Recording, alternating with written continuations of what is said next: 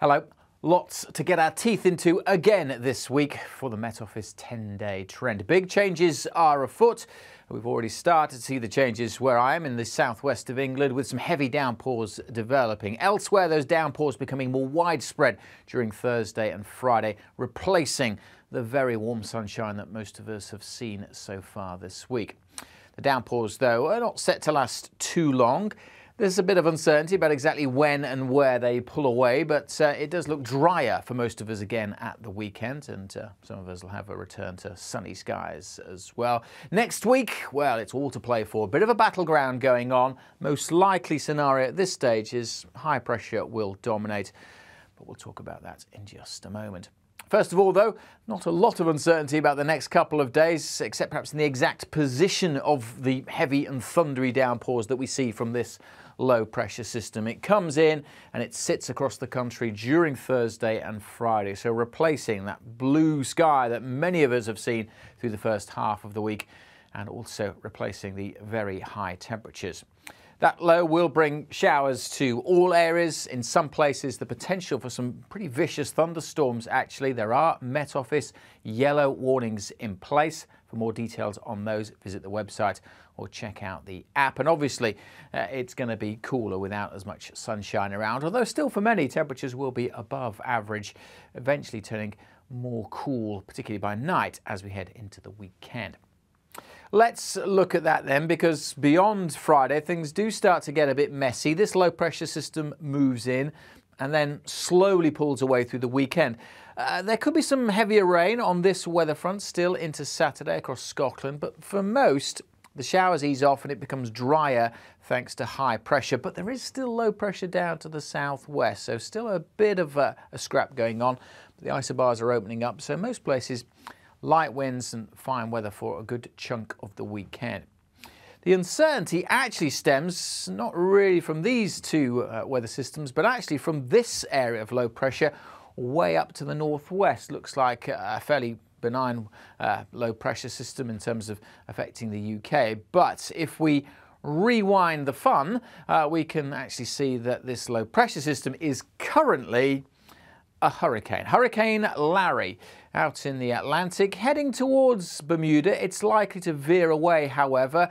It will bring some large waves and swell to Bermuda, but thankfully the worst of the conditions from this storm not expected to affect land. It may well drift up towards the extreme east of Canada into the weekend. As it does so, it transitions from a hurricane to a more typical area of low pressure.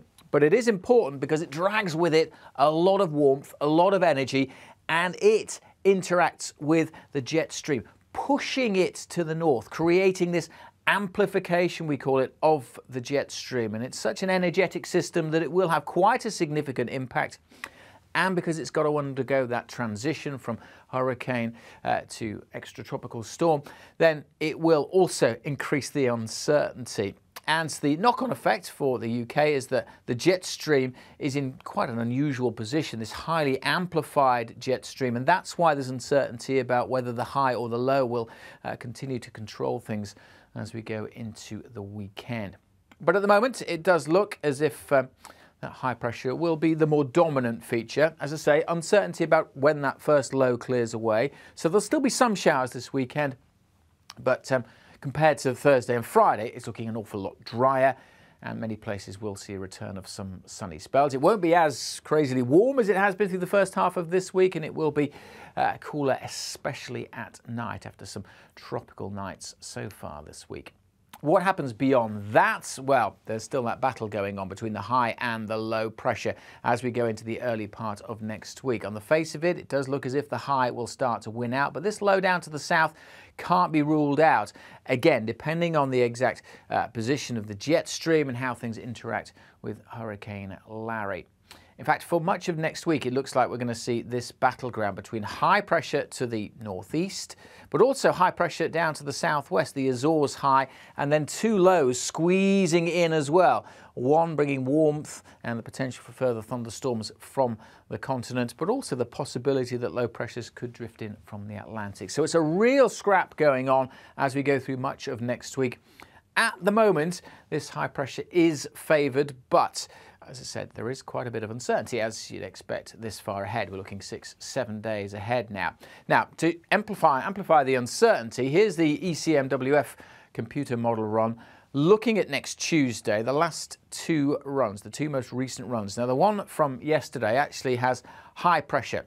The high pressure building in from the northeast, quite cool. That's why we've got the green colours here, hence why it's not going to be as warm as it has been early this week, but predominantly dry. The most recent run of the European model, certainly the deterministic model run, when we just look at the main model, has a different scenario. And these are just two model runs, one after another. So showing the uncertainty, the high in this one is much further north, and this one has the low coming up from the south and the warm air returning and bringing a much wetter look across the UK for next Tuesday. So quite a bit of uncertainty in the deterministic models, but I want to show you this chart now, because this don't show these that often on the 10-day trend.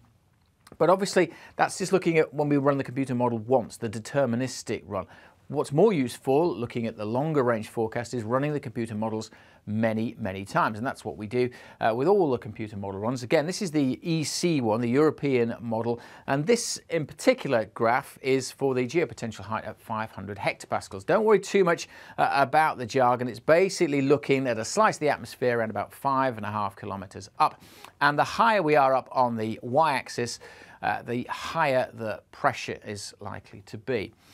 The lower it is, the lower the pressure. And the dotted line here is the deterministic model, the one that we've just seen. And you can see that that's quite low as we go into Tuesday and Wednesday, indicating that low pressure system is more likely to come in with a lot of showers around. However, when we run the model lots and lots of times, you can see that actually that dotted line is at the bottom of the spread, and actually most of the computer model runs are higher than that, with a general trend for the pressure to be higher. So we call this an outlier. So potentially that deterministic run, that individual run, is a bit of an outlier, and so perhaps is somewhat misleading. So this is why we run the models lots of times. A stronger suggestion then, when you run the model multiple times, that higher pressure is more likely. So yes, a battleground. But at the moment, high pressure is more probable for much of next week, bringing a lot of fine weather potentially. But there is that low lurking to the south that could throw up showers,